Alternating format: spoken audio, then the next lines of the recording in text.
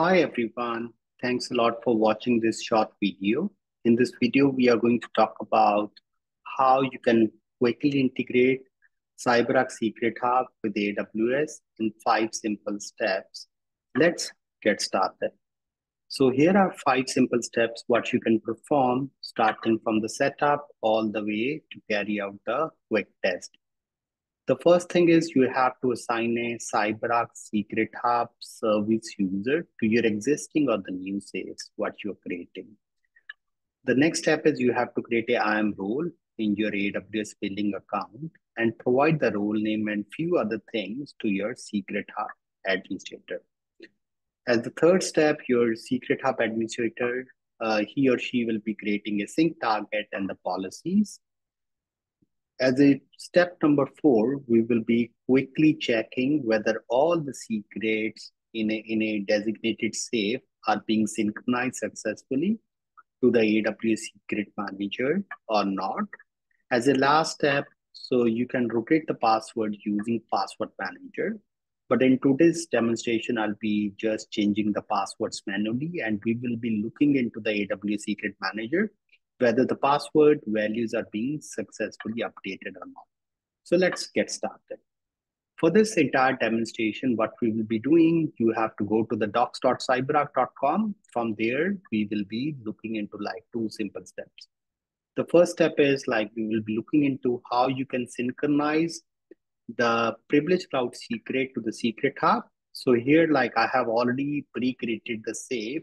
Once the safe has been created, then you have to assign a CyberArk Secrethub system component user with the following permission to that designated safe plan. So let me go to the CyberArk Privilege Cloud. For today's demonstration, we will be using one of the safe called June Secrethub demonstration. So once I click on this specific safe, so you will see I have already assigned a permission to the Secrethub user as well. Let's look into the permissions. You click on a manage permissions. You're able to see for the access, I have assigned a list account and retrieve accounts permissions. For the safe management, we have assigned a view safe member. For the workflow, we have assigned a access safe without confirmation. So these are the few permissions what's required. So once the permission has been granted to the Secrethub user, so then the next step, what you can do if you don't have any sample accounts has been created in the safe, so you can create one sample account. In my case, I have already created a sample account. So this is what my sample account is. My username is like administrator. Uh, so this is the address. If I click on a detail, so you are able to see like all the different details. The account name is June MySQL account. So let's look into the password. The password, let me supply the reason. And this is the password like CYBARK 1234567. Yeah. So this is the password. So now what we will do, the first step has been completed successfully.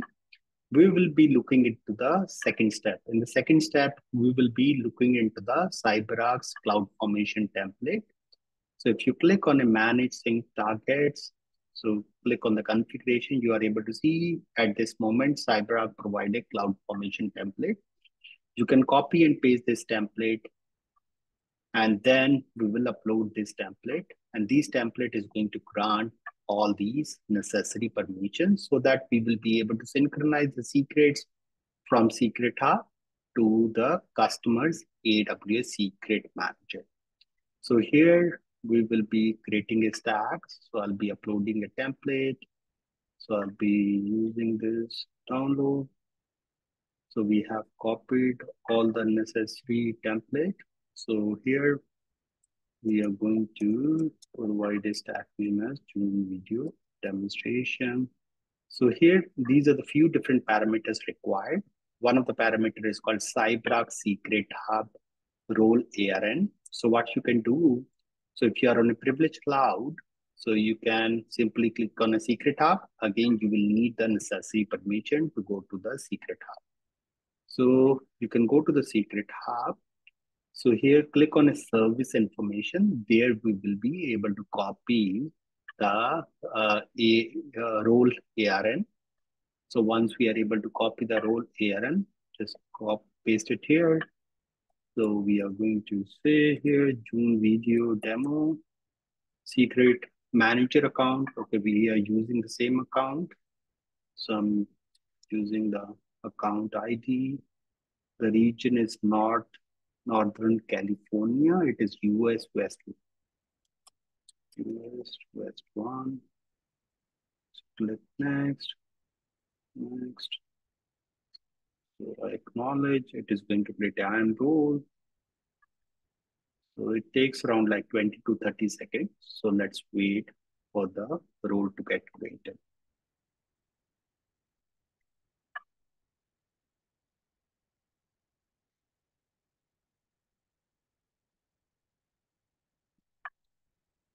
So now we see role has been created successfully. If I click on the resource, let's double click.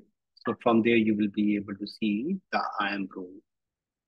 So this is my role name, June video demonstration, this entire thing. So we are going to use it when we are going to do the configuration on the CyberArk Secrethub. But your step number 2 has been completed. So now we are going to add a new target here. So in the target details, we will be providing all the appropriate configuration of the target AWS account. So we will be selecting AWS. So here we have to provide a AWS account ID. So let me copy and paste the account ID. So here we will be doing the June video demo AWS. So region is Northern California. So now we are going to copy the IAM role. So here, going to copy it, just paste it, and you can provide all the descriptions, whatever you want. So work quickly, whether you have provided all the steps properly, whether the IAM role has been created successfully, what you can do, you can create click on a test connection. This test connection can quickly help us whether CyberArk Secrethub can assume a role into the customer's AWS account or not. So once it is done, so you will be able to see, so we are able to successfully connect to the sync target. So once it is done, then we are simply going to create a sync policy. So in the sync policy, we will be using the same safe what has been created. So I'll be using a June Secrethub demonstration safe. So I'll click on next, and then you are able to see we are using this Northern California as a region, June video demo AWS. Click next. So here you can define a policy name, June video demo AWS. So by default, you will be able to see CyberArk is going to put a tag into all the secrets being created onto the AWS Secret Manager side here. So once you click on a done button,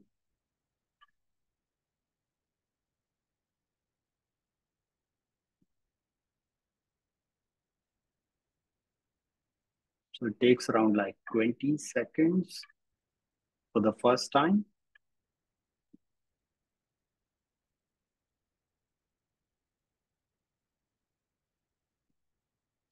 So now what we can do, in the meanwhile, we can go to the Secrets Manager in the Northern California region. From there, we can see whether the secrets has been created or not. At this moment, answer is no, the policy has just been created. And let's go to the policy. Policies like June video, demo AWS, sync statuses. We have just started performing the sync status. It takes a couple of seconds or a couple of minutes here. So let's refresh it. So here you see the sync status is successful. So let's go to the AWS Secret Manager. Let's refresh. So there we should be able to see the new secret has been created.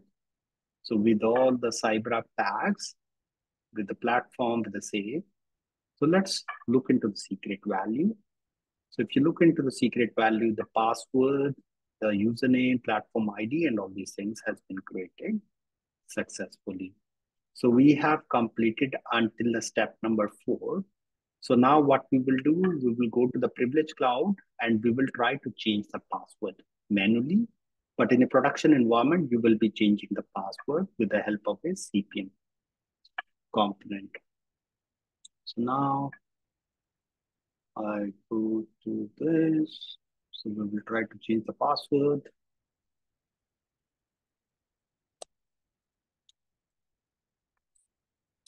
So let me use something.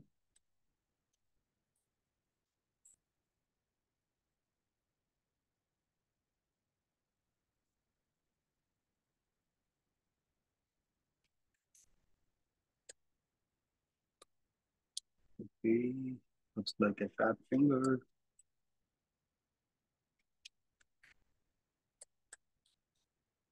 Okay, so now let's change the password.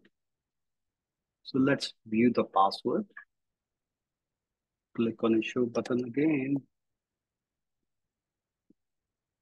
So this is the long password.